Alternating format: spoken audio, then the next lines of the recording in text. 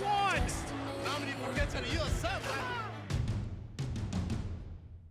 Derrick Henry. He's over 200. He's over 1,500, and he is the baddest man at NRG Stadium today. You did it, buddy! You did it! You gotta put a crown on him, man. Put a crown on Derrick, bro. We just got that rushing title, man. Like we're going to the playoffs, baby. Fired up. You see the king right there? You see the king right there? We just punched our ticket to go to the playoffs, man.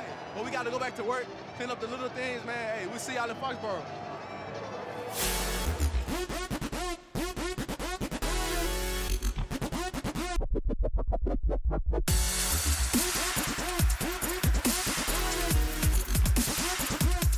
We welcome you to the Mike Vrabel Show. I'm Mike Keith, joined by Titans General Manager Jon Robinson. Kind enough to sit in for the head coach because the Titans play on Saturday night. 7:15 kickoff. You can hear it on Titans Radio beginning with our coverage.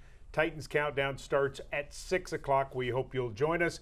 But with one less day to prepare, the head coach is preparing and the general manager is here, and that's because it's playoff time. Jon, I know you're awfully proud of this staff and this football team. Postseason, second time in the last 3 years. Yeah, I mean, it's been a lot of hard work and a lot of effort by coaches, players, staff. You know, there are times where things didn't go our way, but we never got down. We kept fighting, we kept battling, and just excited to be playing football in January. Belief in what you do, in who you are, and it really showed up Sunday in Houston. You knew the job. You went out and did the job, never opened the door for the Texans to make any sort of run. Yeah, we talked about the keys earlier in the week. You know, the number one key offensively was to run the football, and we certainly did that on Sunday. Control the field position in the kicking game and execute the defense. You know, there were some plays, there were some drives where the Texans were able to move the ball a little bit, but were able to settle down, get back to the details, and execute the defense. And the Titans pick up a victory to finish the year with 9 wins and head to the playoffs. Let's take a look at this week's six-pack of plays that impacted the Titans' 35-14 win in Houston. Start off, Titans down 7. Texans drive 75 yards, 15 plays, take over 7 minutes off the clock. Titans get an answer quickly, however. Yeah, it's a really good job by Ryan of staying alive there. I mean, he got a little bit of pressure, but he never wavered. You know, he found some separation to get outside of the pocket. A.J. did a nice job of continuing his route. He cleared. There was a safety that actually tried to rob the route and catch and run. Big score for us. A.J. Brown, 51 yards this year, 9 plays of over 40 yards for A.J. Brown, 5 of them, including this one, going for touchdowns. He finishes the year 52 catches, averaging over 20 yards per catch. First Titans rookie receiver over 1,000 yards in 33 years. That tied the game at 7. Go to the second quarter, still tied at 7, and then the Titans take a lead that they will not relinquish at the end of a long drive. Yeah, a lot of effort by a lot of different players on this play. There was a lot of misdirection over the middle of the field with pass routes. Tried to cross some guys and pick off a few defenders. Really good job by the line of scrimmage. They're holding their ground, getting those guys on the ground.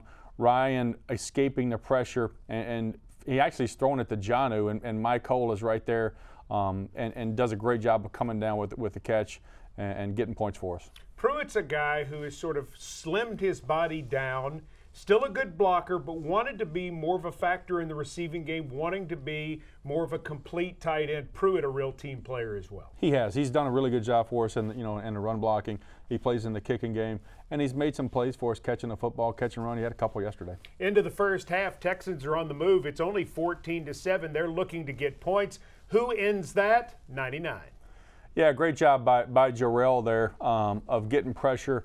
Harold actually comes off the edge and kind of flashes a little bit on McCarron, but it's a great, we call it button jerk technique by Jarrell there. Gets into the guard, gets him kind of going back on his heels a little bit, and then he feels the guard start to sit down on him, and he jerks his body past him and then accelerates into McCarron for a big play, big sack for us. Ends the first half at 14-7. Titans get the ball to start the second half and go right down the field. On the drive, Derrick Henry, 7 rushes, 46 yards. This wraps it up. Yeah, toss play here around the outside. It's kind of, we've got a bunch set to the right. Really good job by those three guys. Good job by the line, securing the end. You see Pruitt getting a block there, DJ getting a block there, and Jonnu out on the perimeter, really kind of creating a lane for Derek to push through. It's 21-14 as we go to the fourth quarter. Titans have the ball at the Texans' 48-yard line, and Ryan Tannehill makes an incredible throw. A.J. Brown, an incredible catch. Yeah, this was a little, they played zone coverage on this thing. They kind of sloughed off the safety on the backside. A.J. just kept running, and he found a crease in there between the front side safety and the backside safety. It was a great job by Ryan trusting him, throwing it up to one of his playmakers, and a great job. I told him after the game, I mean, he had about the size of a coffee cup to make that catch, and it was great. Literally the most improbable completion of the year in the NFL, according to Next Gen Stats. If you're into that kind of thing. If you're into that kind of thing. And then it ends with the monster, Derrick Henry, capping off a great year with a 53-yard run to win the rushing title. Yeah, really good play here. We get a lead by Blasingame on the left side. We get up on the one linebacker, and the play kind of takes the backside linebacker out of it. He overscrapes. Derrick makes a cutback, and then it's Derrick against the safety. And that's the one guy that we really can't block. And he does an outstanding job of putting his foot in the ground, finding that crease on the backside, getting downhill, getting behind his pads, and then accelerating all the way to the end zone. John, with the week off, it looked like he had his quickness to the whole back. Yeah, I think that was the right decision for us in the end, was to give him a little bit of an extra time. He's such a hard runner, and once he really gets rolling, that stride opens up, and we wanted to make sure that he was back to form. The Bridgestone Clutch Performance Play of the Game is next, along with the Delta Dental. Can Jon Robinson guess the Titan? All that and later in the show, a talk with Ryan Tannehill, the Titans quarterback. Stay with us for more of the Mike Vrabel Show.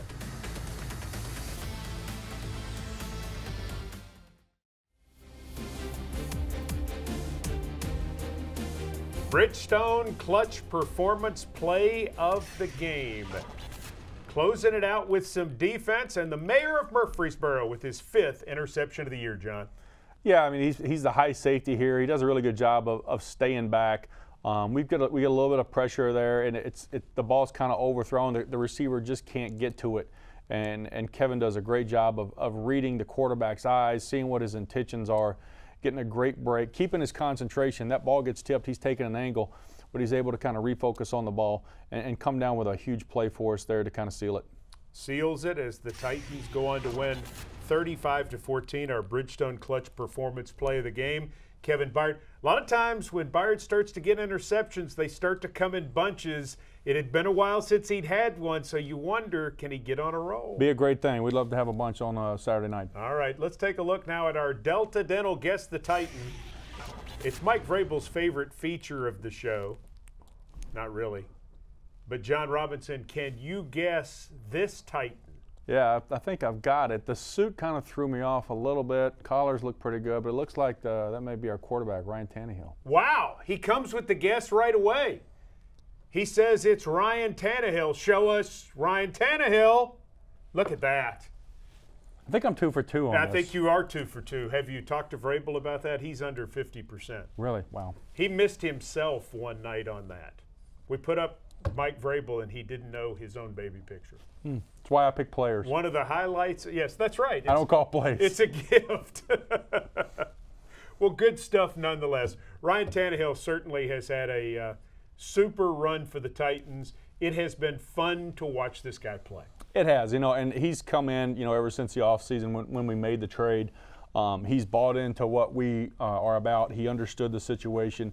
He came to work every single day, immersed himself in the offense, and was just ready. When the opportunity presented itself, and we handed him the football, he took it, and he's rolled with it, and he's done a really, really good job for us. When we come back on this edition of the Mike Vrabel Show, the Geico Gladiator of the Game is Ryan Tannehill. I sit down with number 17 next. Stay tuned.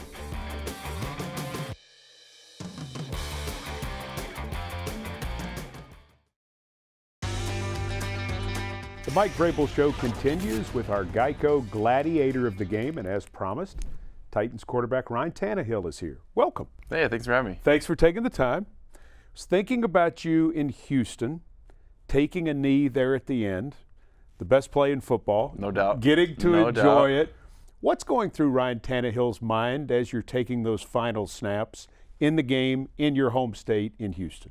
It was fun. It was an exciting experience, something to look forward to, something we played throughout this season, the ups and the downs, and fought through a lot of adversity to reach that moment of punching our playoff ticket, So I was really proud of the guys, the way we battled, not only in that game, but throughout the whole season, just taking that next step, being able to get in the dance and, get ready for a big one coming up this week. I've got to ask you about the throw to A.J. Brown that's been so talked about on the 47-yard completion.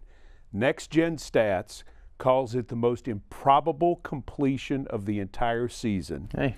That it only had a 6% chance, statistically, of working because you had to throw the ball over 60 yards and A.J. wasn't that open and he didn't have that much room. Knowing all that, would you have still made the throw? Yeah, no doubt. The defense actually played it pretty well. The guy covering Furt kind of came off and was running deep, cut A.J. off, and I held on to it because of that. And then they both kind of slowed down. I'm like, all right, I can put it on the sideline. It's either going to be A.J. or nobody, So one of those, you trust your guy to make an amazing play or it falls incomplete. So threw it up, and obviously A.J. made an incredible play there on the sideline and came down with it. What has offensive coordinator Arthur Smith meant to you and your game this year? Well, he's been huge. I think as the season's gone on, we've just gotten more and more comfortable with each other and what we're trying to accomplish. He's so consistent in how he wants to accomplish things and the way he calls things. Very thoughtful in why we're doing certain things, and I think he's obviously put us in a great position. For all your experiences in football, this is your first playoff go-around. Do you anticipate it will feel different when you step on the field? Everyone says it amps up a little bit in the playoffs. I was around in 16. I had hurt my ACL, but was around for a playoff game, so got to kind of experience there a little bit, but obviously my first time playing in one. So, looking forward to it. Everyone says it amps up a little bit, but, at the end of the day, it's football. You just got to go play football and play well. Quarterback Neil O'Donnell was nothing short of a hero for the Tennessee Titans. From 1999 through 2002, he served as Steve McNair's backup, and while starting and relieving, helped Tennessee win several games. O'Donnell's 2003 encore topped the whole thing off perfectly. The Titans cut him not once but twice in 2003 for salary cap reasons, and he was not happy about it. But with Steve McNair battling a cracked bone spur in his ankle, Billy Volek out with a lacerated spleen, and only untested Jason Gesser on the roster, Coach Jeff Fisher needed a quarterback for the last game of the 2003 regular season. So he coaxed O'Donnell to return. At 37, having not played football since training camp and with just a week of practice, O'Donnell started against a talented Tampa Bay defense and beat them. Throwing for 232 yards and 2 touchdowns, O'Donnell showed no signs of rust in the 33-13 victory. The Steelers offered O'Donnell a chance to return in 2004, but the wily veteran who calls Nashville home decided that he would like his final masterpiece to speak for itself.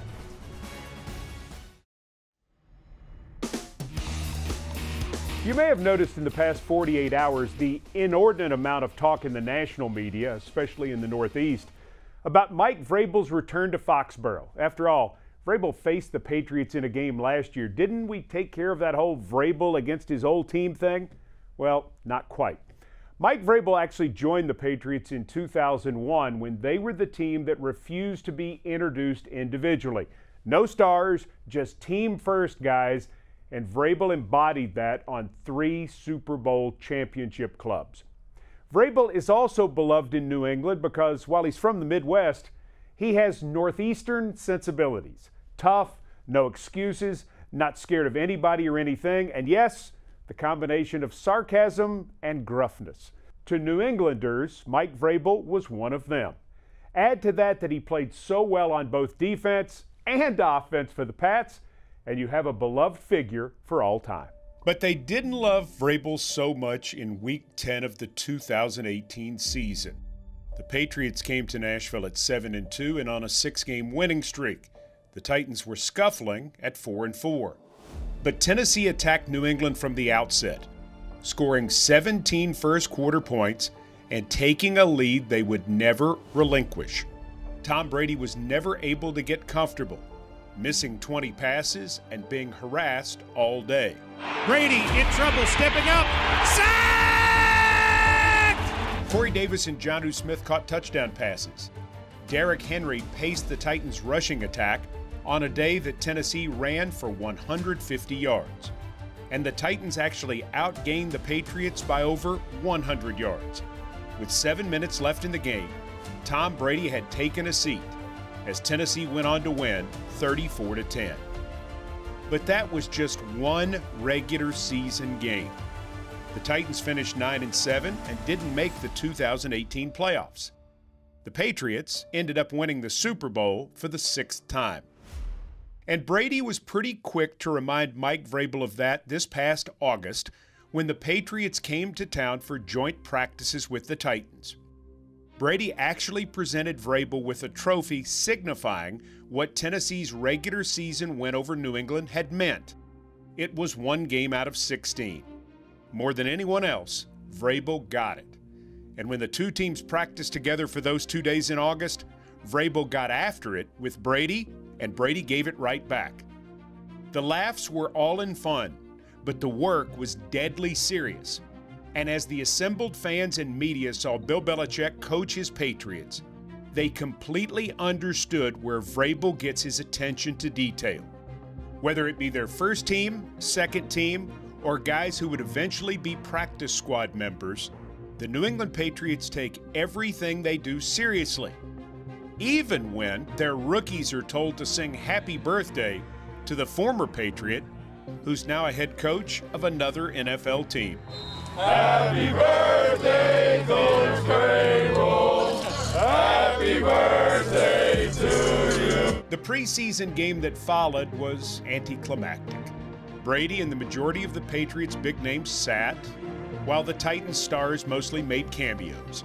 New England won 22-17, and many wondered then if the two teams would have a date in Foxborough in January. And now they do. Mike Vrabel is returning to Foxborough to face his old head coach and his quarterback. The national media is eating it up. Expect it to continue all week, even though Mike Vrabel has made it clear that he'll leave homecoming celebrations to high schools and colleges. When the Mike Vrabel Show continues, we've got the Titans' keys to success in Foxborough. Stay tuned.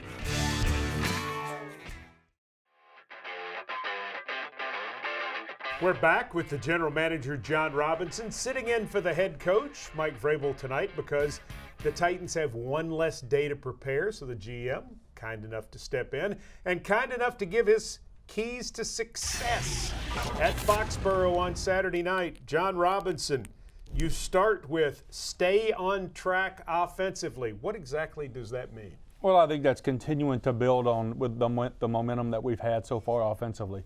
Running the football, establishing the run game, which sets up the play-action game, which leads into your drop-back game where you're protecting, receivers are getting open and they're catching. Staying on track, making third downs, getting to the red zone and scoring touchdowns. So you're able to use your whole offense. That's it. All right, key number 2 for Jon Robinson, execute your defense. What does that mean specifically? Well, there's a lot of calls and there's a lot of checks that are involved in Coach P's and Coach Vrabel's defense. New England, they do a lot of motioning, they do a lot of shifting to try to get tells on what you're doing. There's a lot of communication that's involved. We've got to execute, the calls. We've got to get the checks. We've got to be on the same page, communication-wise, and then play. Execute the calls and the checks that are made. New England also does an amazing job winning hidden yardage in the kicking game, and that's why key number 3 is win field position for the Titans in the kicking game. How do you do that? It is. We've got to block their gunners. We've got to try to get the return game going on the punt return. Same thing with the kickoff return if it's not touchbacks. But they do. They try to steal those hidden yards in the return game and on special teams.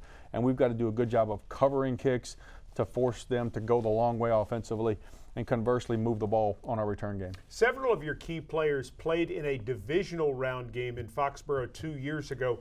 How much do you think that helps, if any? Well, I think it does. You've got some experience. You understand how the game is really amplified. You know, it's a one-game season. The winner gets to keep playing, the loser goes home, and they're done with football for the year. So I think having that experience of playing playoff football, playing in January, it certainly bodes well for us. Exciting. It's extremely exciting. Yeah, we're ready to go. The Titans going to go take on the defending Super Bowl champion New England Patriots Saturday night. Remember, it is a 7:15 kickoff. 7:15 kickoff from Gillette Stadium. We will be on the air on Titans Radio, which in Nashville is 104.5 The Zone, at 6 o'clock with Titans Countdown. For Jon Robinson, I'm Mike Keith. Thanks for joining us on this week's Mike Vrabel Show.